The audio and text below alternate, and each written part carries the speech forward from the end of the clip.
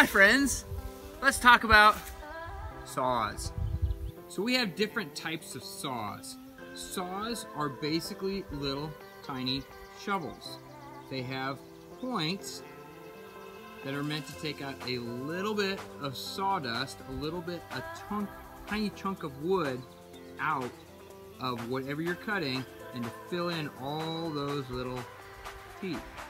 These little teeth on the saw are meant to take out little chunks of wood as you go back and forth.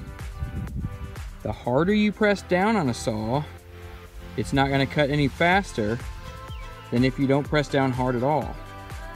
The magic in a saw is how fast it goes back and forth. We have different types of saws for different purposes. Different teeth on the blades meant to do different things. This little guy, he's called a keyhole saw, and he's meant to cut a hole and then be able to maneuver around in that hole to cut a circular type opening. So as we said, we have different types of saws for different purposes. It would take me a long time to cut through this branch with this saw because of the tiny teeth it has on. It's not meant for that. I could do it, it'd just take a while.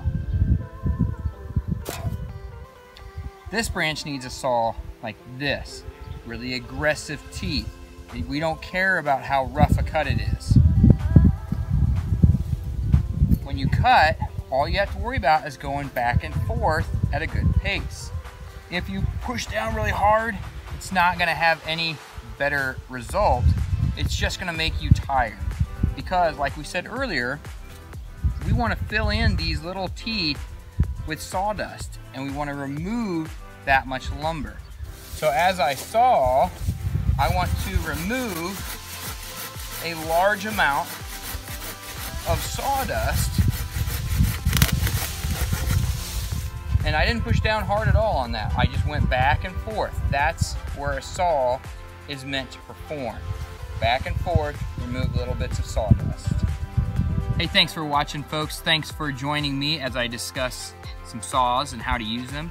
Now, remember, when you saw, you're gonna have to work hard, and hard work is its own reward.